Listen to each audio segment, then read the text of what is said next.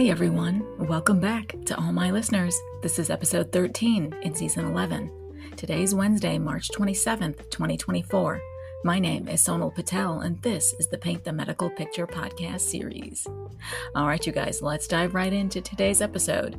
You know it's the last Wednesday of the month, so it's my Newsworthy fraud, waste, and abuse highlights for the month of March. And of course, I'm going to be spotlighting some of those from the month's criminal and civil enforcement cases that I find newsworthy. And in my Trusty Tip, I wanted to highlight some Medicare Claims Processing Manual updates. And of course, I'm going to go ahead and close out and round out today's episode with a remarkable quote on quality versus quantity by William Ellery Channing. This episode is sponsored by Advanced Coding Services. Let's get into it. Today's episode is sponsored by Advanced Coding Services, a leading medical billing and medical coding school in the United States. Whether you're just starting out or a seasoned professional, our training equips you with the tools and support you need to advance your career. Our medical billing and coding school meets your needs worldwide online or in person with one-on-one support throughout your training. We are committed to helping our alumni and credentialed medical community in keeping up their certifications by offering various avenues for acquiring your continuing education units. In addition to our Mastering the Business of Medicine retreats offered several times throughout the year in different parts of the country, we now offer memberships. You can conveniently earn your CEUs by attending our exclusive members-only webinars. Since our aim is to nurture and grow the careers of individuals who work in the business of medicine, we call our member area the Apple Orchard. Advanced Coding Services, educate, nurture, inspire, reaching back with a hand up. So let's get into Newsworthy. The month's fraud, waste, and abuse cases. The month of March saw a whopping 40 cases as of the recording of this episode. In mid-March, a New York hospital settles healthcare fraud claims for $17.3 million. Here, the settlement agreement requires the hospital to pay $17.3 million to resolve allegations that it paid unlawful kickbacks to physicians at the hospital's chemotherapy infusion center. The payments were made pursuant to a contractual arrangement that linked the compensation physicians received to the number of referrals the physicians made for services at the center. The agreement also resolves claims that physicians at the infusion center failed to adequately supervise the chemotherapy services. The settlement resolves claims under the federal and New York State False Claims Acts. Of the total settlement amount, $16.410 million is to be paid to the federal government and $890,000 is to be paid to New York State. The hospital voluntarily self-disclosed these issues to the United States. A U.S. attorney on the case stated, quote, "This settlement addresses a compensation scheme that incentivized physicians to make referrals for services based on how much they would be paid and were essentially kickbacks," end quote. To ensure that physicians make medical decisions based solely on the needs of their patients, Medicare and Medicaid rules prohibit physicians from receiving any kind of remuneration in exchange for patient referrals for services. The United States investigation of the New York hospital found that physicians at a chemotherapy infusion center affiliated with the hospital were paid based, in part, on the volume of referrals they generated for it. Medicare and Medicaid rules also require that those billing for medical services be involved in the services. A hospital, for instance, cannot bill for the services of a physician if that physician did not participate in the patient care. The rules recognize that non-physicians, like nurses, provide care to patients. Such care is permissible and often desirable. But in many instances, such care must be provided under the supervision of a physician who is available to assist in the care if need be. At the infusion center at issue in this matter, Medicare and Medicaid were billed for services provided by non-physicians, even in instances in which physicians were not available to adequately supervise the services. Also in mid-March, the Justice Department sues 6 health plans and their alliance for concealing overpayments for military managed care programs. The United States filed a complaint alleging that 6 health plans participating in the Uniformed Services Family Health Plan, the USFHP program, as well as their trade group, the U.S. Family Health Plan Alliance, violated the False Claims Act by knowingly retaining erroneously inflated payments for healthcare services the health plans contracted to provide to retired military members and their families. The United States has also reached a settlement with a Department of Defense, or DoD, contractor, a consulting firm, related to this conduct. The USFHP program is one of the health care options available to military personnel, retirees, as well as their families. 6 health plans are eligible to participate in this program, each of which is a defendant in the government's complaint. Through the USFHP program, the DoD pays the plans capitated rates to provide healthcare services to their enrollees. According to this complaint, in June 2012, the plans learned of calculation errors that had inflated the rates they had been paid in prior years. Nevertheless, the plans took steps to conceal the existence of these overpayments from the government and continued to submit invoices at the inflated payment rates. The complaint alleges that during discussions about rates for the subsequent year, some of the plans even asked the government to continue paying them at the prior inflated rates, even though, by at that time, those plans knew the rates were inflated by the errors. The United States filed its complaint in a lawsuit originally brought under the qui tam or whistleblower provisions of the False Claims Act by 2 parties in the District of Maine. The United States entered into a settlement agreement with a research and consulting firm located in Virginia that provides actuarial consulting services to the Defense Health Agency, or the DHA, in connection with the USFHP program. The settlement resolves allegations that the consulting firm failed to notify DHA about errors in executing the rate-setting methodology that caused the USFHP rates to be overstated and their impact on DHA's payments made to the plans.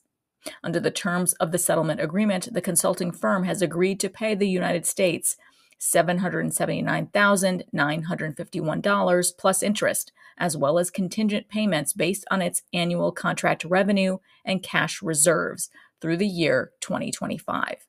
The settlement amount is based on the firm's ability to pay. Mid-March also saw a Sandusky doctor sentenced to prison for illegally dispensing drugs to patients. This Ohio doctor was sentenced to prison by a U.S. district judge on the case after earlier pleading guilty to illegally dispensing narcotics to patients. He was sentenced to 42 months imprisonment to be followed by 1 year of home confinement for the first of 3 years of supervised release. He was also ordered to pay a special $100 assessment and restitution in the amount of over $860,000. According to testimony and court records, from January 2010 to August of 2018, the doctor repeatedly prescribed controlled substances outside the usual course of professional practice and not for a legitimate medical purpose, including powerful painkillers such as fentanyl, oxycodone, oxymorphone, and other drugs.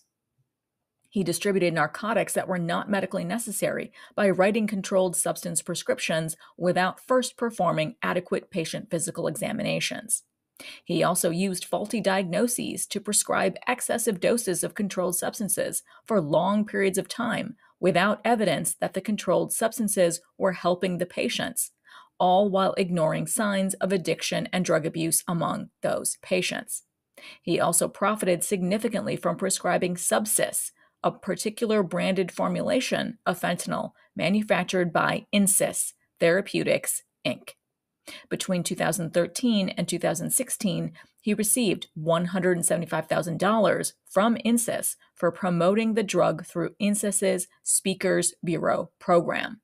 During that same time, the doctor wrote 835 prescriptions for Subsys. Mid-March also saw a St. Louis area pediatrician indicted, accused of exchanging prescriptions for sex acts. This pediatrician was indicted and accused of prescribing pain pills and other controlled substances in exchange for sex acts or cash. The indictment charges this doctor with 17 counts of illegal distribution of controlled substances and 6 counts of making false statements related to healthcare matters. He, as well as a female accomplice, were also indicted on 1 count of conspiracy to distribute controlled substances. The indictment says that since at least 2014, the pediatrician allegedly repeatedly issued controlled substance prescriptions to numerous adult women, many of whom he met because he was their pediatrician when they were children, in exchange for sexual acts and sexual photographs without regard for the patient's medical condition or the medical necessity of the prescription. In many cases, he allegedly issued those controlled substance prescriptions even though he knew the recipients had a substance use disorder and he knew that issuing the prescription was illegal and could endanger the recipient's mental health and physical safety, according to the indictment. He also allegedly pressured reluctant females to engage in sex acts at his pediatrics office. In a motion seeking to have the doctor held in jail until trial, the government alleges that investigators are aware of at least 25 individuals with whom he exchanged controlled substance prescriptions for sexual acts or cash. The indictment also alleges that he ignored widely known red flags that can indicate prescription drugs are being abused or sold, endangering the well-being of the patients and the community. The indictment also lists a series of examples. Examples like one patient met the pediatrician through a friend who told her that he would write any prescription she desired if she performed a sex act while topless. On numerous occasions, she did so, or provided nude photos in exchange for Adderall, Xanax, and Percocet, according to the indictment. The indictment also alleges that he provided the same 3 drugs to another patient in exchange for sexual acts, despite knowing that she had a severe substance use disorder and was at high risk of overdose. The indictment further alleges that this female died of drug overdose in April of 2022 at the age of 40. The indictment also alleges that beginning in 2021, the female accomplice, who did not have any medical training or a Drug Enforcement Administration registration allowing her to prescribe controlled substances, she agreed to distribute controlled substances under the doctor's DEA registration. The doctor issued controlled substance prescriptions to the female accomplice for sexual favors that he provided, according to the indictment. He knew that his female accomplice was selling some of these drugs he prescribed to her for cash, according to the indictment. He used the identities of third-party individuals, including the female accomplice's ex-husband, her mother, her friends, to either take advantage of their prescription insurance benefits or conceal from pharmacies the frequency with which she was receiving controlled substances prescribed by this doctor, according to the indictment. She also allegedly introduced the doctor to others who provided him with cash or sexual acts in exchange for prescriptions, according to the indictment. The charges of conspiracy and illegal distribution of controlled substances are each punishable by up to 20 years in prison, a $1 million fine, or both prison and a fine. Each charge of making false statements is punishable by 5 years in prison, a $250,000 fine, or both. Charges set forth in an indictment are merely accusations and do not constitute proof of guilt. Every defendant is presumed to be innocent unless and until proven guilty. Mid-March saw a rock doc sentenced for opioid distribution conspiracy. Here, a Tennessee nurse practitioner known locally as the Rock Doc was sentenced to 20 years in prison for illegally prescribing opioids, including oxycodone and fentanyl, from his medical practice in Tennessee. A principal deputy assistant attorney general on the case stated, quote, "The self-proclaimed rock doc abused the power of the prescription pad to supply his small community with hundreds of thousands of doses of highly addictive prescription opioids to obtain money, notoriety, and sexual favors," end quote. According to court documents and evidence presented at trial, this nurse practitioner illegally prescribed medically unnecessary, controlled substance pills to hundreds of patients, including a pregnant woman and women with whom he was having inappropriate physical relationships. He maintained a party-type atmosphere at his clinic and prescribed these drugs at least in part to boost his popularity on social media and promote a self-produced reality TV show pilot based on his self-identified persona, the Rock Doc. He prescribed more than 100,000 doses of hydrocodone, oxycodone, and fentanyl into the community. Now, there were many of the other usual suspects as well, from nursing abuses, COVID-19 schemes, foot bath and pain cream schemes, DME fraud, and even more and more kickbacks and bribery schemes. But I wanted to pay particular attention to a case involving a former Georgia insurance commissioner pleading guilty in a healthcare fraud scheme. The former Georgia State Insurance Commissioner pleaded guilty to conspiracy to commit healthcare fraud in which a co-conspirator and he referred unnecessary medical tests to a lab company in Texas in return for hundreds of thousands of dollars in kickbacks. According to the charges and other information presented in court, the former Georgia Insurance Commissioner conspired with an ENT physician and others to submit fraudulent insurance claims for medically unnecessary pharmacogenetic, molecular genetic, and toxicology testing. Physicians associated with the ENT practice were pressured to order these medically unnecessary tests from a lab in Texas. As part of this healthcare fraud scheme, the lab agreed to pay the former Georgia Insurance Commissioner and the ENT physician a kickback of 50% of the net profit for eligible specimens submitted by the ENT practice to the lab company. In connection with the scheme, the former Georgia Insurance Commissioner gave a presentation at the Ritz-Carlton where he pressured doctors in the ENT practice to order the unnecessary tests. The lab later submitted insurance claims seeking more than $2.5 million in payments from private health insurers for the unnecessary tests. The insurance companies paid almost $700,000 to the lab because of these fraudulent claims. The lab then paid $260,000 in kickbacks to the former Georgia Insurance Commissioner and the ENT doctor. Some patients were also charged for the tests, receiving bills of up to $18,000. To conceal these kickback payments, the duo arranged for the payments to be made from the lab to the former Georgia Insurance Commissioner's insurance consulting business. He also used a portion of the kickback money to pay debts for the ENT physician, also a $150,000 charitable contribution, and finally $70,000 in attorney's fees. When a compliance officer at the ENT practice raised concerns about the kickbacks, the former Georgia Insurance Commissioner told the ENT doctor to lie and say the payments from him were loans.